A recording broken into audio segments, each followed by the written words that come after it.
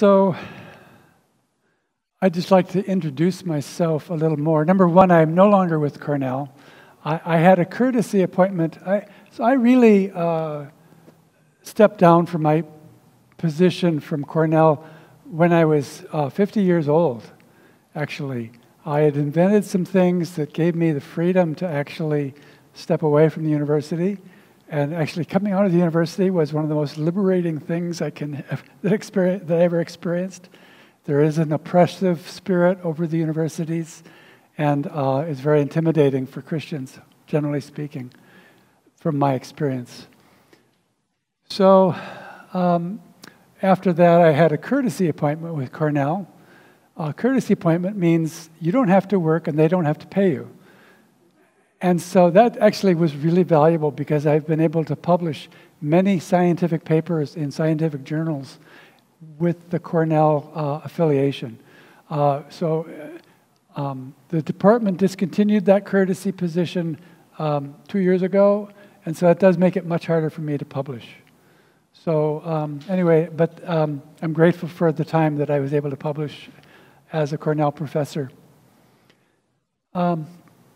I would just like to let you know that I have held almost all possible points of view on origins. And therefore, I am uniquely qualified to say that I'm usually wrong. So I don't actually look to you, I don't want you to look to me as an authority. This is something I've studied in depth, but I'd really like to emphasize that our authority is God, and that human authority never transcends God's authority. So if I say anything that's off, just look at scriptures and you can tell me where I'm wrong.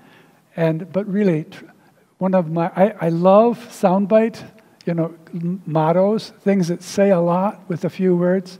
And here's a good message: believe God more, believe man less. I love that motto, and so it really. After I've been doing Christian apologetics, science-based Christian apologetics for 20 years, and it always keeps coming back to that, is within the church and church versus unchurched people. So it always comes down to human authority and God's authority. And basically, the church, in the New Testament, the church is described as the believers. And we are believers first and foremost. And because we believe in God, we do not exalt or bow down to human authority. We respect people's expertise, but God transcends whatever man would want to contest. Okay, so one of the things that, here's another soundbite that I like. Good science affirms Scripture. That's based upon 20 years of experience. And my colleague who's worked with me on the Adam and Eve question, he and I have kind of been developing our ministries in parallel. And he and I both would say that every time we really delve into a deep scientific issue that has bearing on the Bible, in the end, the secular or the evolutionary perspective fails, and the biblical and Scripture is affirmed. So our experience for 20 years has been that good science affirms Scripture. So here's Rob Carter, and he and I have been working on this issue for 15 years. Very important issue, but actually all the pieces to the puzzle haven't come together until the last year or two. So we're finally ready to write a book called Adam, Eve, and Evidence. And so Rob is an important colleague for me, and there are other people who've contributed to this effort who are shown also here also. So team of scientists. So there are some resources that might be of use to you would include Adam, Eve, and Evidence, The Descent of Man. That's the book that I don't have yet for you, but we're trying to finish writing it. The second one is Adam, Eve, and Evidence.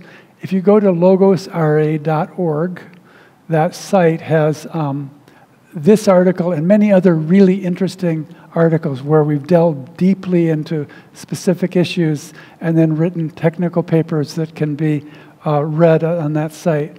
And actually, Blue Letter Bible lets us post our articles on their website. So the third one is In Light of Genetics, Adam, Eve, and the Creation Fall. And again, that was originally published in a Christian Apologetics Journal, but you can access this at the same website, which is logosra.org. So there's places if you want to dig deeper. And so a lot of people would say, well, let's not talk about Genesis or origins or even the Old Testament. Let's just focus on the good news. And what I'd like to suggest is that the beginning of things, the early chapters in the Bible, are actually not the gospel truth, but they are foundations for the gospel truth. Because one of the big things that's happening in the culture today is more and more people is saying, sin is a bad word, don't use that word. There's no such thing as sin. People are inherently good, and we just have to get along. Well, if there's no such thing as sin and there was no fall, then why did Jesus have to go to the cross? This is foundational. If there wasn't a fall, then the cross would be unnecessary. Okay, so there's a lot at stake. So this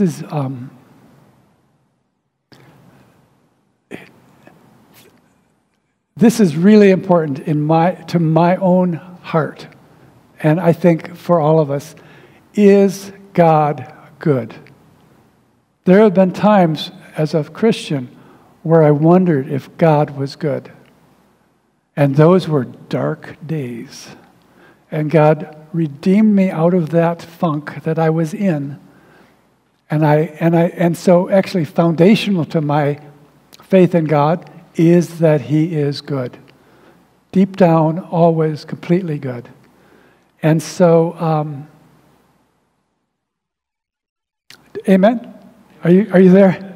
Amen. So the question becomes, if God... So, oh, by the way, did I tell you that I was an atheist and then a theistic evolutionist and then an old earth creationist and then a young earth creationist? I don't know where you are on that, and I love you whether you're old earth or young earth or anything like that, but I just want to give you kind of information of where I'm coming from. When I was an evolutionist, I believed, and a Christian, I believed that God did it through creation. And the problem with that for me was that means that God is the author of death, not the defeater of death. He created death, and death is essential for evolution. Death of the unfit is the flip side of survival of the fittest. And so unless there's been billions of years of just enormous amounts of death and suffering, then we have to attribute... You see, when you're a theistic evolutionist, I was 10 years a theistic evolutionist, partly because God was working on me with other parts of my life, and partly because I didn't know what to do with evolution. I hadn't heard that there was scientific evidence that that would be any... I didn't know of any alternative point of view. So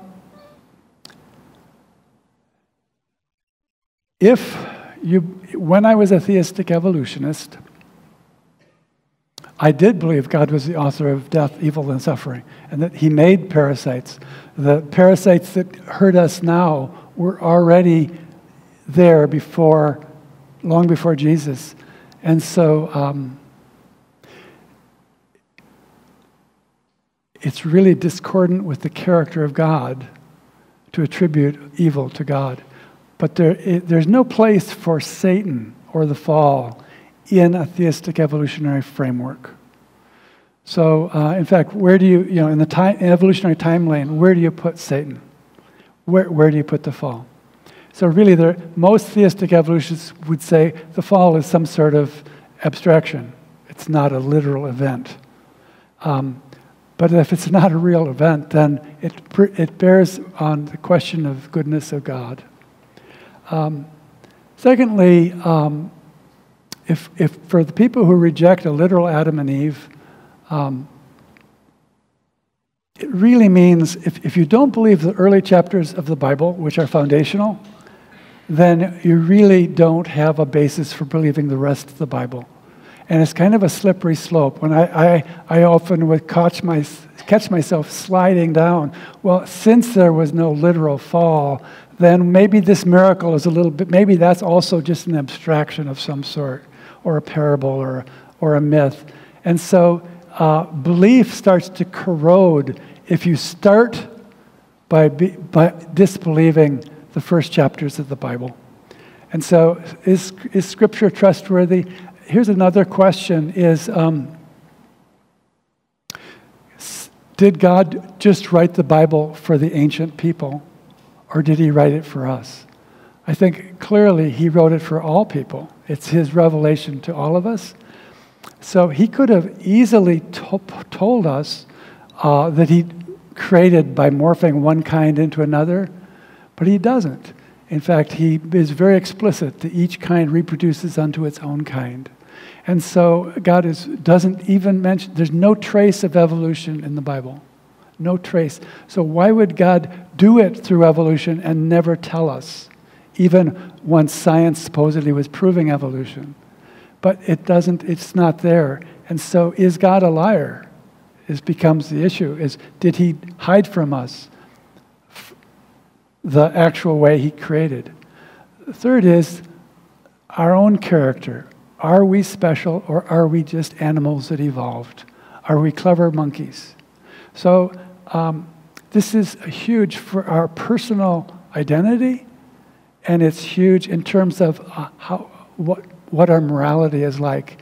If we're just animals, then, for example, why should we restrain our sexual behaviors? And that's what the culture is happening today, is because of evolution, it gives license to do whatever we want, because all our instincts come from God. God built into us, through evolution, sexual aggression and all these other things. So there's a lot at stake. Really, one of the things that's at stake is the cross. Like I mentioned before, Jesus died to rescue us from the consequences of the fall. And so, lastly, what's at stake is heaven, the nature of heaven. If there was not a literal creation, a miraculous creation, a paradise of Eden, and a time where there wasn't death or suffering or sin, then one has to start to rethink heaven. And one has to ask the question, maybe heaven is also some type of abstraction. And maybe it's not literally going to be, we will be in incorruptible bodies, and that we will live forever in the presence of God and free from sin. Is that just an allegory for dressing up this world and fixing it up and a new coat of paint? And so really heaven. So here's the thing, is the first chapters of the Bible are about creation and a heavenly state and the presence of the tree of life. And the last few chapters of the Bible describe heaven restored and better, and where there's the tree of life, and they're bookends. It's the beginning and end of the Bible. We need to embrace them because they're both very important. It tells us how things began and how things end. And so when we don't accept miraculous beginnings, it's hard to accept miraculous finish.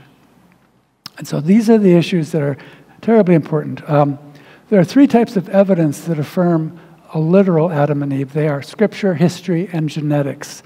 And so let's just look at Scripture briefly. The New Testament authors extensively quote Genesis as if it was history. Jesus speaks of Genesis as history, especially the first 11 chapters of the Bible. Specifically, the New Testament authors speak of the fall, the serpent, Adam, Eve, Cain, Abel, Seth, Enoch, the flood, and Noah. And so these are not mythological personalities. Jesus understood them as people who lived at the beginning. So specifically, Jesus addresses the flood and Noah. He says, my return will be as in the days of Noah. And it speaks specifically of the flood and the ark. And so Jesus clearly believed in that, the whole flood issue. There's twice as many references to Adam and Eve in the New Testament than in the Old Testament. And so there's a lot of verses. We could make a great Bible study just to go through all the New Testament verses, but it's just good to know they're there. Historical evidence. Historically, who has believed in a literal Adam? I've heard people make the claim, well, the ancient Jewish people did not actually believe in a literal Adam and Eve. It was all allegory, and the Jews and that even the early patriarchs of the church didn't believe. They didn't believe in a literal Adam and Eve, and even the great evangelists didn't necessarily believe in a literal Adam and Eve. Well, that's just not honest. Basically, it's very clear from historical records that Adam and Eve were foundational, beginning with the ancient Israelites. So the ancient Jews and many modern Orthodox Jews still believe in a literal Adam and Eve. The authors of the New Testament, including Jesus, clearly believed in literal Adam and Eve. The early church fathers, there are many, many letters from the church fathers, and they often speak of Adam and Eve. The Catholic Church and the popes, I have a good friend who's a historian for the church, the Catholic Church. He says in every single official proclamation and in every single proclamation by the Pope, the church has always affirmed that Adam was made from dust and Eve was made from Adam. It just runs throughout, and maybe that's going to change in the Catholic Church in the near future, but for the last 1 to 2,000 years, that's clearly been the Catholic doctrine, not just a position, but a firmly committed truth. The Protestant Church, starting with Luther and Calvin, they openly speak of the fall and Adam and Eve. The great evangelists clearly speak of Adam and Eve not as abstractions or myths, but as history. And so most of today's Bible-believing Christians, what fraction, I'm not sure, but I think a large part of all the Christians on this planet believe in a literal Adam and Eve still. Imagine them being so stupid as that. That's the way the world says it. That's not me speaking. But the world says only a tiny group of wacko right-wing Christians believe in a literal Adam and Eve. That is not true. And so most Bible-believing Christians clearly understand Adam and Eve as history. About 2 billion people in the world claim to be Christian. And so maybe half of those people would be believing in Adam and Eve at least. But here's the surprise. Muhammad and the Muslims also believe in a literal Adam and Eve. And they represent another 2 billion people. So we may have half of humanity believing in Adam and Eve. And then today, so like I say here, maybe half of humanity. And that through history, this has been widely acknowledged. So history is telling us that that a huge part of humanity has always been worshiping, or not worshiping, acknowledging a literal Adam and Eve. So here's, in the Bible, as we look at Scripture, there are genealogies. I'm going to talk about genealogies for a second. The biblical genealogies, I was supposed to say click every time, wasn't I? But he can read my mind. See, I can't click from here. But he just is he can read my mind. That's awesome. The same thing happened this morning. So it's really interesting I used to look at the genealogies in the Bible as nonsense. I said, this is fluff. People living to be 900 years. Obviously, this is either a myth or someone's just having a good joke here, and I would just breeze through that. But as you study the genealogies more, they're more and more coherent. And so the genealogies occur in Genesis 2, Genesis 1 through 11, in First Chronicles, and in Luke 3 of the New Testament. And they're remarkably coherent. Obviously, Adam was the first generation, but then Adam to Abraham is recorded. Abraham was the 21st generation after Adam. And this makes sense. You see, as you go through the Bible, you would expect, it's a historical, most of the Bible is historical, a linear historical progression. So you'd expect the genealogies to get longer as the time goes longer. So Adam is first, Abraham's the 21st generation, David is the 31st generation. So in Chronicles, it lists from Adam to David, and it says, here are the names of all the people in between. And then lastly, in Luke 3, it says that from Adam to Jesus was 77 generations. And those four genealogies all line up appropriately. The Luke passage has what looks like a transcriptional error. There's two Canaans, where there should only be one. So it's discordant with the others. But we all know that there are transcriptional errors in the versions of the Bible we have. And so the genealogies are coherent. Especially for Christians, the Luke genealogy should be especially important, because it goes, Jesus was the son of, was the son of, was the son of, was the son of, was the son of, so now we're down to Seth was the son of Adam, who was the son of God. That's the genealogy. Adam didn't have a father, earthly father. And the genealogy is compelling. Now, you could say, well, genealogies don't matter. Genealogies were incredibly important to the ancient people. People had memorized their genealogies. And of course, as time passes, it gets longer. You have more generations. But for example, coming out of Babylon, as people came back to Jerusalem after the Babylonian exile, the priests had to prove their genealogy, that they were from descendants of Aaron, or they couldn't be made priests.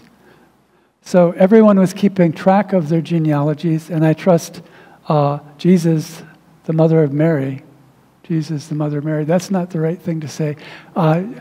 Mary, the mother of Jesus. By the way, as I get older, I flip words sometimes. My wife knows that.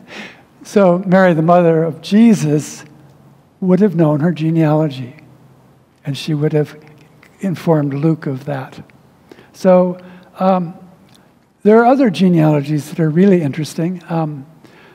Do you know that there are many Europeans today who have genealogies that go back to Adam and Eve? Is that crazy or what? So there are hundreds or thousands of people in Europe who have genealogies that go back to Charlemagne and other medieval kings. And all the medieval kings had genealogies that went back to Adam. So that's really interesting. But you think, well, maybe that's kind of weird that Europeans, maybe everybody was lying. All the medieval kings were lying. The modern Arabs are also really interesting, because in Saudi Arabia, they still have a tribal structure. And each tribe has its own genealogy. And all their genealogies converge upon Ishmael. You know, the Bible suggests that Ishmael, when he separated, went into Saudi Arabia. And lo and behold, the Saudi Arabians record the same thing in their genealogies.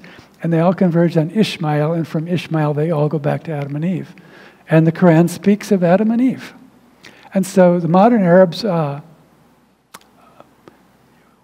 somehow have genealogies that go back, ancient genealogies that go back to Ishmael and Adam and Eve. That's just radical. I mean, so God has given us all these incredible evidences. They just pop out of nowhere. You go, really? Saudi Arabians all have genealogies that go back to Adam? Let's move on to genetics. That's the main topic. That's my specialty. And turns out there are more than one or two evidences. There are numerous evidences, genetic evidence, for a literal Adam and Eve. So here they are, 7 genetic evidence supporting a little Adam and Eve. We're going to go through these quickly.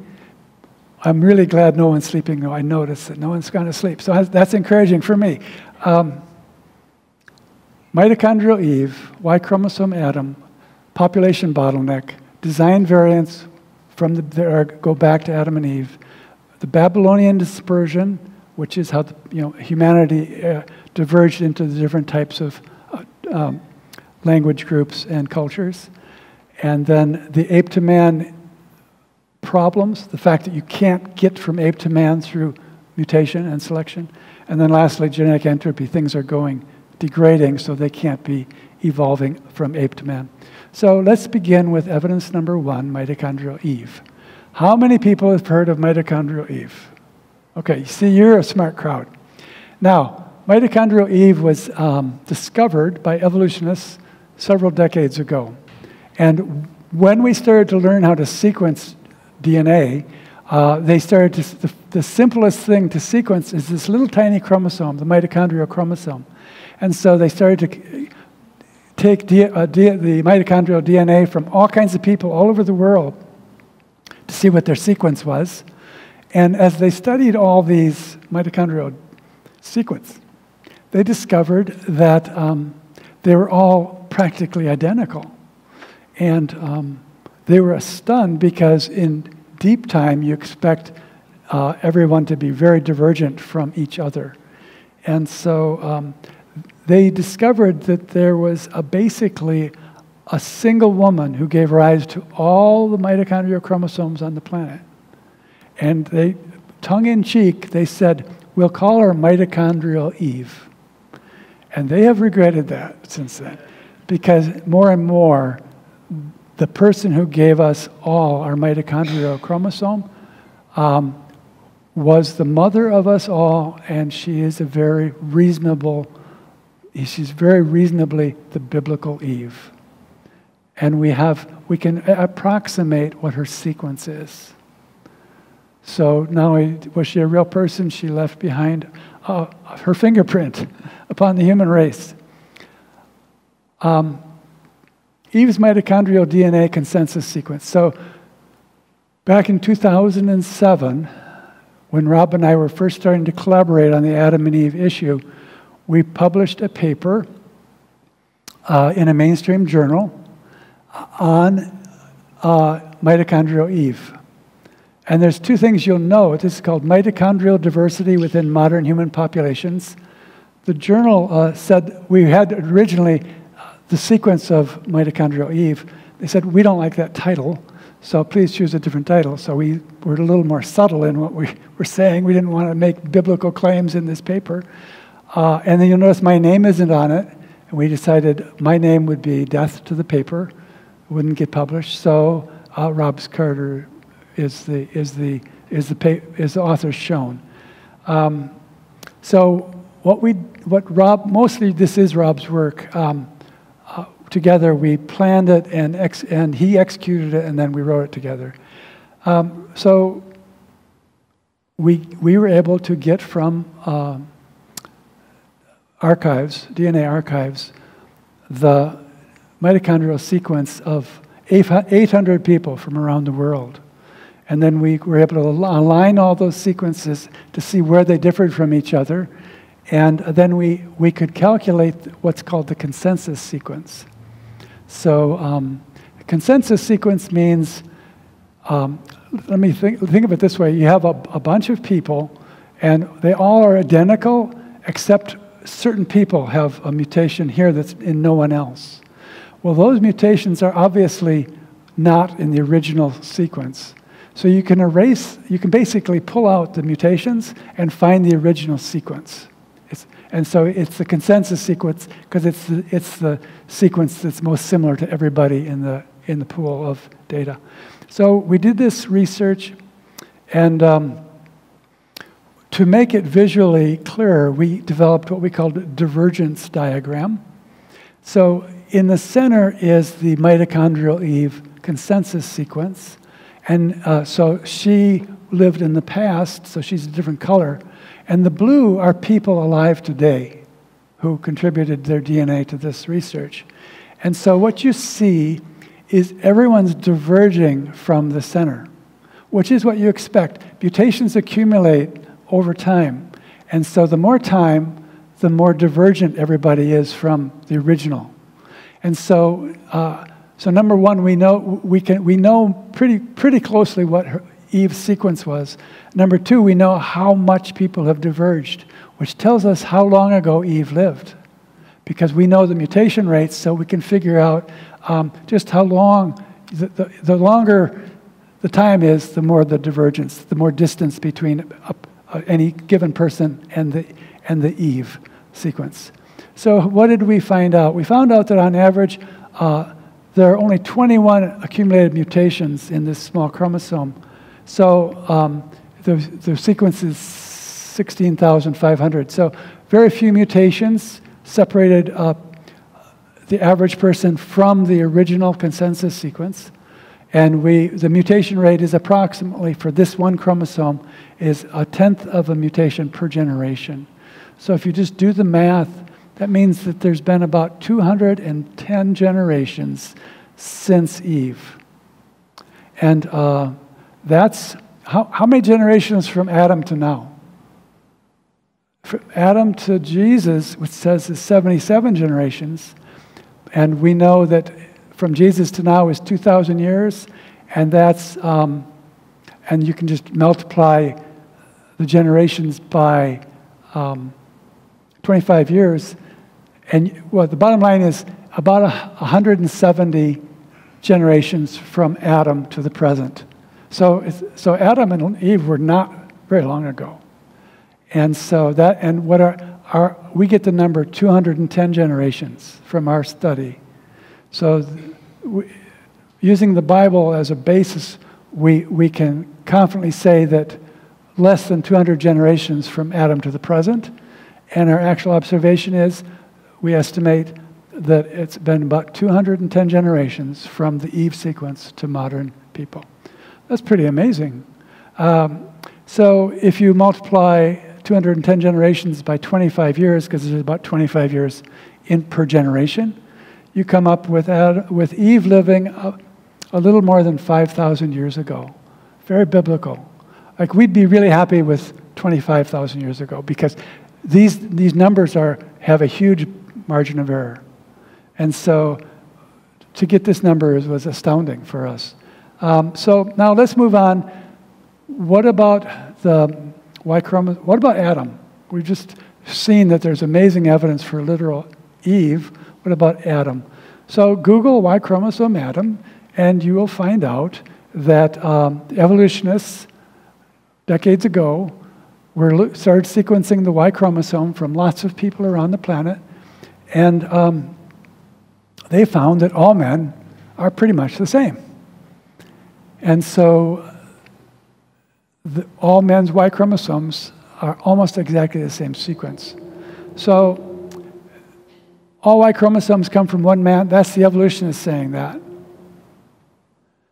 And we can approximate his sequence by consensus, the consensus approach. And we see very little variation, which means Adam was recent. And here's the divergence plot. So the rings are different size. These are 200 mutations each ring. And so we see the consensus sequence is the red dot in the middle. And you can see that males, as they accumulate mutations, diverge more and more from the consensus sequence. And so what it tells us is for the evolutionary dating methods, so they use a different dating method. And it's flawed because they actually mess with the mutation rate. We can measure mutation rates now. So there's the observed mutation rate, and then there's the evolutionary theoretical mutation rate, which gives them the numbers they want, gives them the times they want. But basically, if you look it up in Wikipedia, let's say, it says that Adam, Y chromosome Adam, that's by the way, they call him Y chromosome Adam. They didn't learn the first time, so now they have to deal with Y chromosome Adam. And so they're saying, well, we think 57,000 years ago to 340,000 years ago was when Y chromosome Adam lived. On average, there are about 300 new mutations compared to the original sequence. And the mutation rate is about 1 mutation per generation for that chromosome. Different chromosomes are different sizes, so they have different mutation rates. So how long does it take to get 300 mutations? It takes about 300 generations because there's 1 mutation. So multiply by 25 to change it to years, and we get 7,500 years since Y chromosome Adam. Well, gee, that's a big problem because there's 1,000 years between Adam and Eve, but the margin of error is like plus or minus 10,000 years. So what we find is that Y chromosome Adam is real. It's true that all men get their Y chromosome from 1 man. We agree with the evolutionists on that. We think using the actual mutation rate rather than the theoretical mutation rate gives us incredibly biblical numbers. And so that's like, wow. So you'll hear people say, oh, you can't, you're being deceived because there's this thing called coalescence, which will give you a common ancestor no matter what.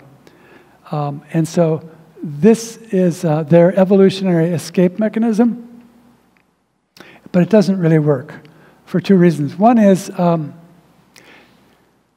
here's what they picture, is the top line of little people are the people who lived at the time of Adam and Eve. Or let's say just talk about Eve for now. So there's a population of men and women in Eve's generation because they all evolved from apes. That's part of the assumption. But only the middle woman passed on ancestors. All the others, their lineages died out, went extinct. So there were lots of people back then, but most lineages failed, and therefore it looks like there was only 1 woman at that time. That's the coalescence model. 2 things to note. Number 1, their assumption that those blocks of extinct lineages, the things in the red boxes, they have no evidence for that. They're just imposing that on their model because they can't have a beginning with 2 people. So they say there were people, but there's no evidence for those people. It's just that they are determined to believe that. Number 2, these type of coalescence studies assume random mating. Basically, if people divide up into tribes and nations, the whole calculation fails. So, that their escape mechanism doesn't work. It makes them feel better, but it doesn't work. Evidence number 3 is initial population size is very small. Am I taking too long? Is this? We're still going. Okay, hang in there.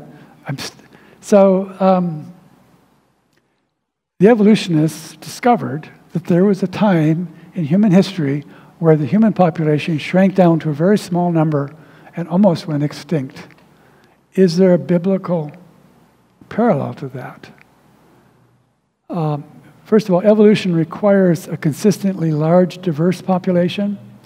Number 2, they were already complaining that men... So the issue is, if there was always a sizable population of people, then man should be more diverse. There should be much more diversity in man.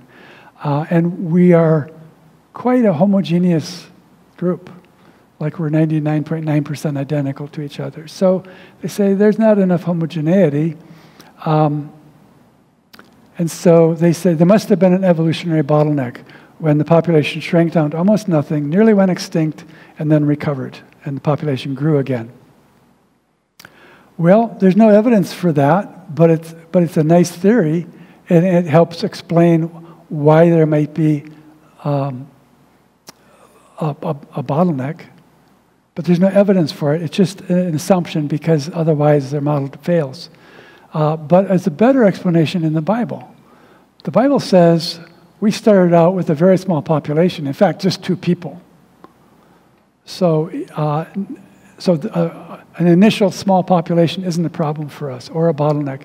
And then the 2 people grew to be a large population, and then there was a flood, and only 8 people survived. So there was a bottleneck in the Bible.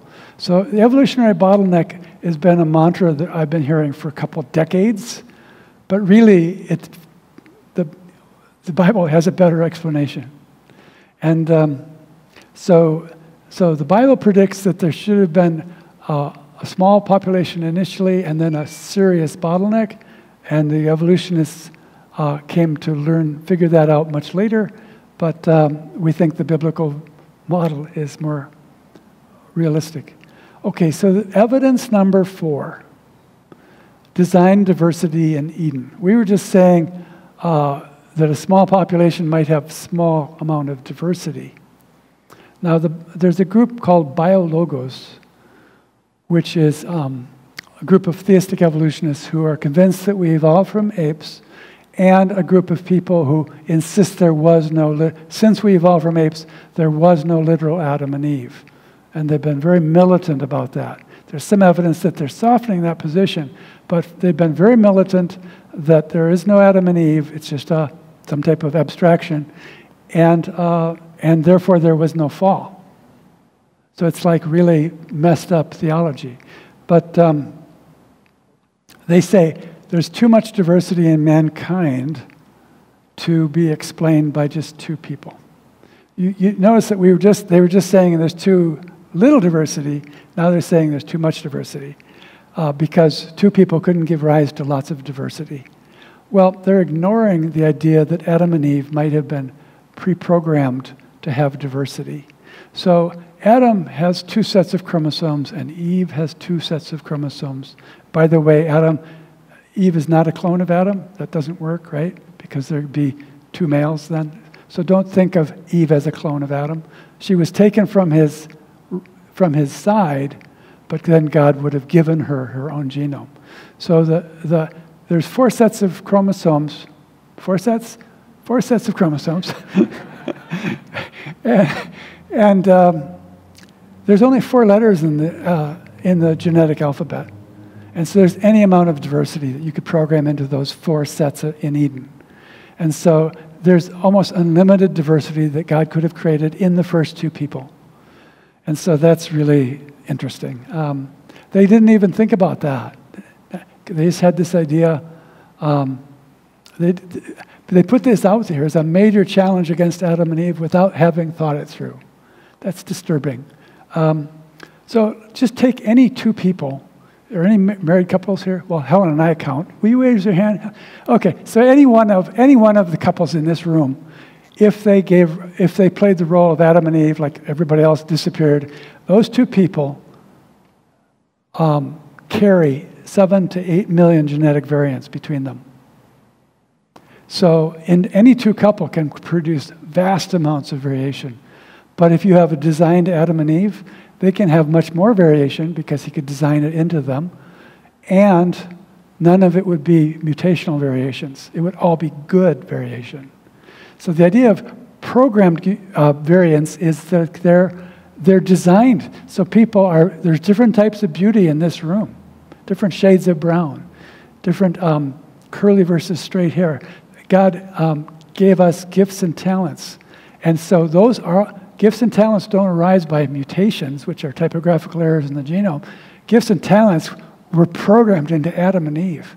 As you try to think about Adam and Eve as the first couple, sinless and bearing all of humanity's future good variation, including all human gifts and talents, you start to realize, oh, this wasn't like some caveman person. These weren't a caveman couple. These were human beings beyond what we could imagine today. And so if that's attractive to you, the idea that people could be like that, know that you will be given an incorruptible body which will be yours for all eternity. And so even if you're old like me, it's okay because I'm looking forward to heaven. So Adam and Eve could have had much more genetic variation, and so all that diversity would be instantly available if you believe in a miraculous creation. Not a problem. I'm going to keep going because I sometimes get a little too much into the detail. The bottom line is, because of the biologos argument, first they said there's too much diversity, and then when we responded, hey, it could have been design diversity, they went to another level of argumentation. It's a little more sophisticated, but it has to do with the pattern of that diversity. Was the diversity that we see, could it be attributed to just evolutionary process, or could, and so it's a technical paper, but we spent 3 to 4 years scrutinizing this issue, and for the longest time, we could not reconcile it.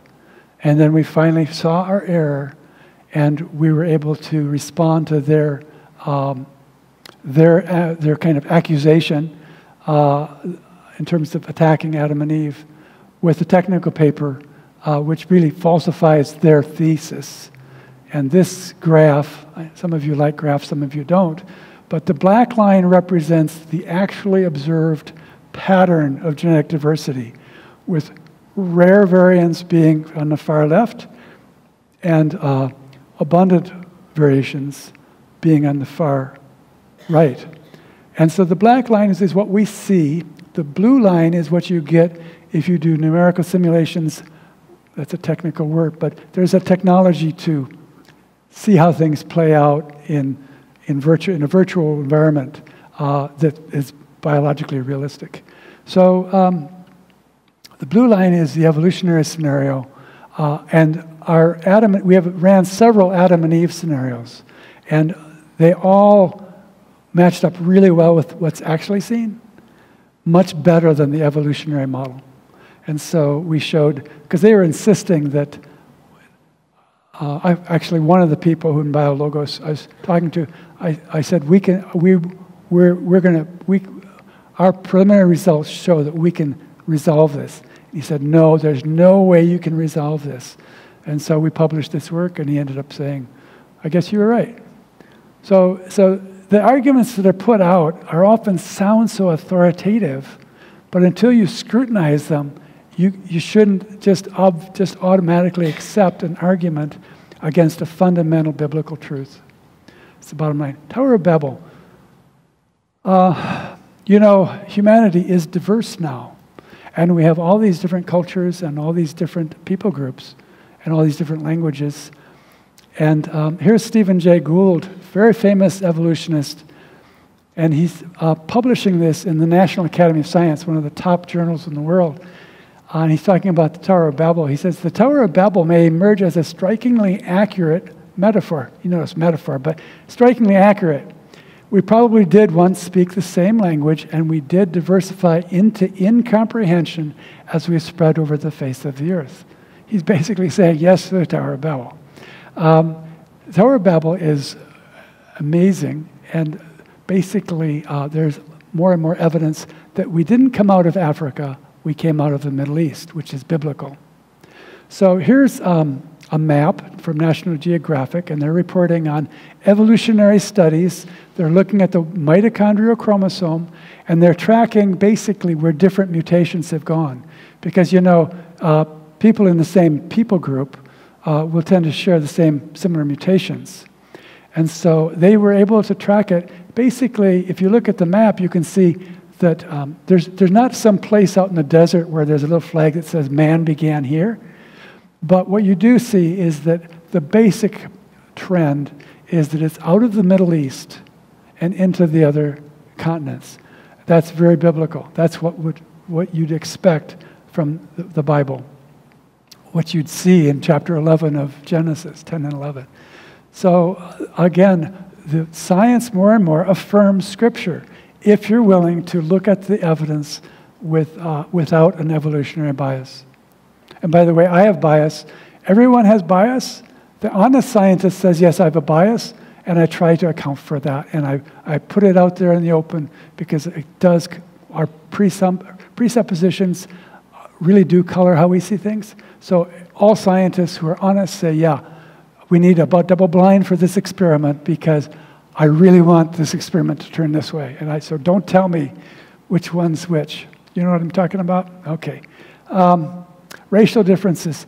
This is one of the popular things people say. How could you get the different races from two people? Well, you have to understand that there is no such thing as race. And basically, there are people groups and language groups, but there's only one race, the human race, and that if Adam and Eve were designed to have genes for brown skin and genes for dark brown skin and genes for light brown skin, that's not a problem for creation. And Adam and Eve could have had any number of children. Adam lived to be 930. That's quite a long time to be a daddy. So you'd have lots of babies running around. If they were designed with both alleles for dark brown, light brown, you'd get all shades of brown in the first generation. This is not like rocket science. And so even now you can find couples that are medium brown who have darker skinned and lighter skinned children. No big deal. So evidence number 6 is ape to man evolution. So this is huge, and I could spend a couple hours on this, but the bottom line is there's a huge difference between apes and men. Maybe you've noticed that. Apes are really good at peeling bananas with their feet, but we can go to the moon and back and make computers and such. And so chimpanzees and humans are not practically identically or radically different. And they used to say that we're genetically nearly identical, 99% identical. But actually, they weren't very careful. They were selectively choosing bits and pieces of the genome to make that analysis. But now, when we do more comprehensive analysis of the whole genomes, what we find is chimpanzee and human are very divergent, very, very divergent. Even if we were 99% identical, there's 3 billion letters in our genome, so even 1% variation, differences, is 30 million letters in the genetic code. 30 million, that makes for a lot of biological information. But now it looks like the amount of difference is tenfold higher, at least. And so now it's 300 million differences between the genomes. Obviously, we do share things with monkeys.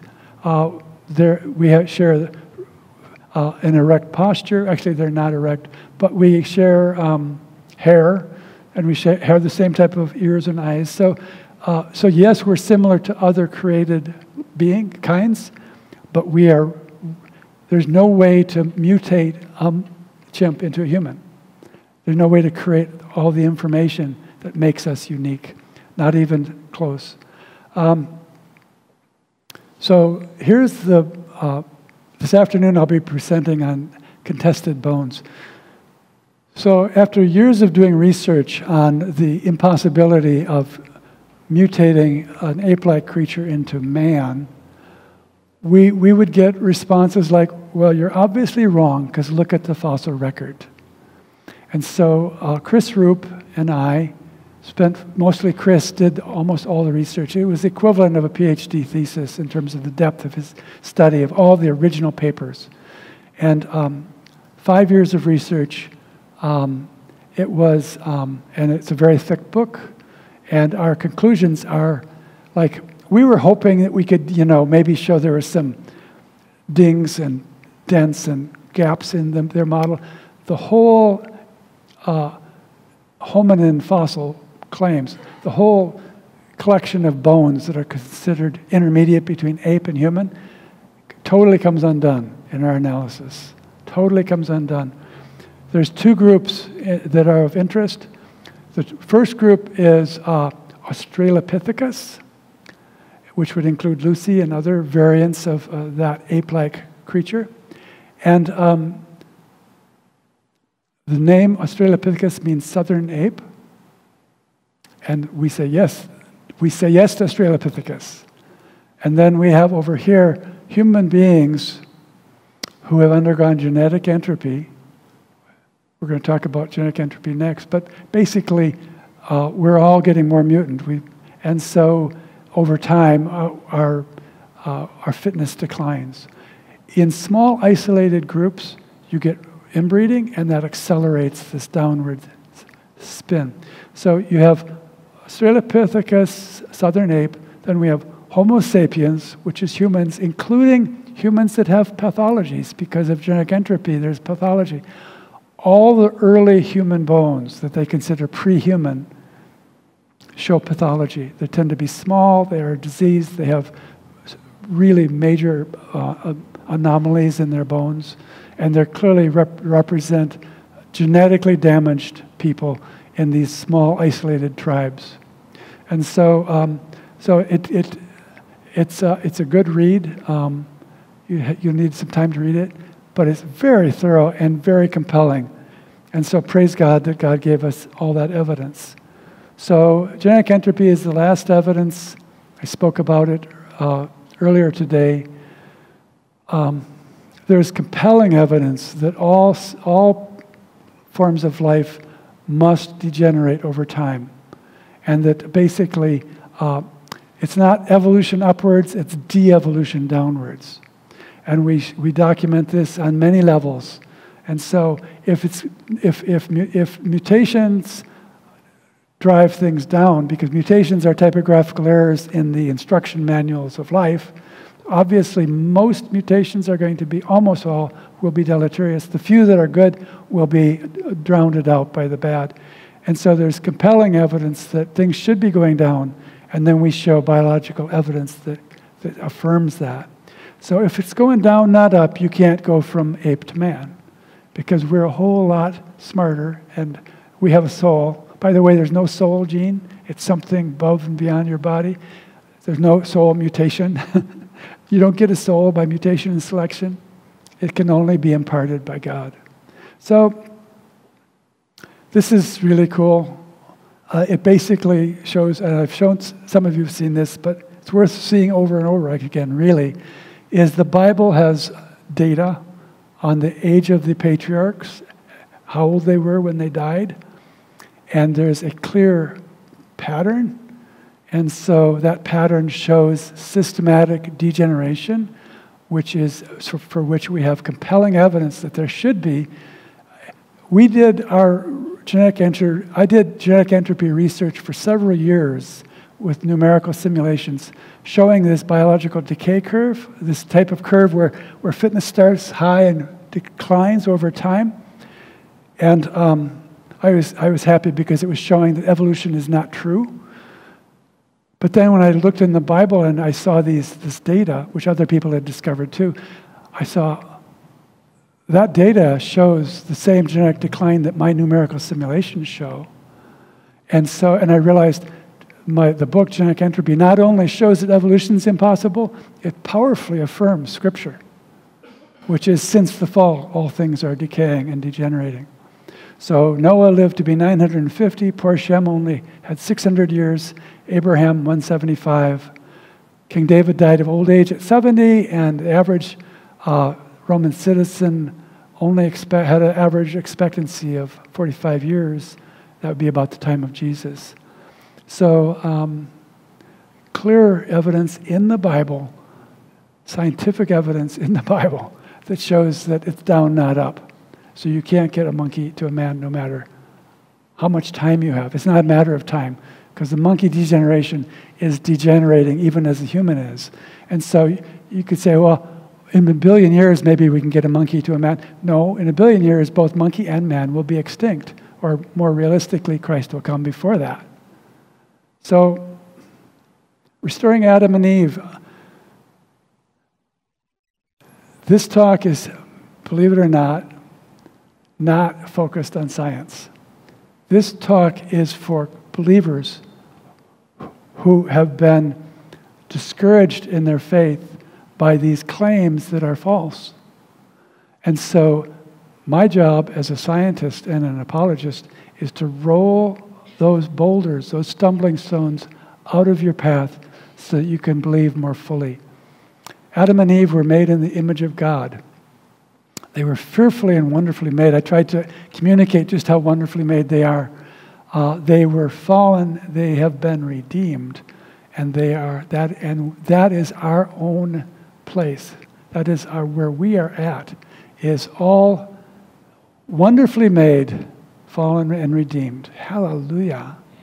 Amen. That's all. Thanks for listening.